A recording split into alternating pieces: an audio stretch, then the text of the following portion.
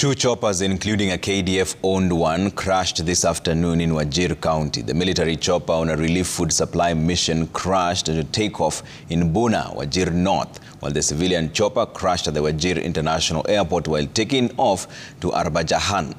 The military chopper can be seen taking off before crashing shortly after, and those near the crash site running for their lives. The chopper was supplying food items to families in flood-affected areas. Reports indicate that Wajir County Red Cross coordinator Abdi Amanya, the pilots and several teachers who were on board are nursing injuries at the Buna sub-county hospital. So according to an incident report, the second chopper accident involved a Prime Aviation-owned helicopter that crashed at the Wajir Airport runway at midday. Arbajahan Ward MCA Abey Jamal was on board the plane when it crashed. Two pilots and their passenger were rushed to Wajir County Referral Hospital, where they were treated and later on referred to Nairobi for further treatment.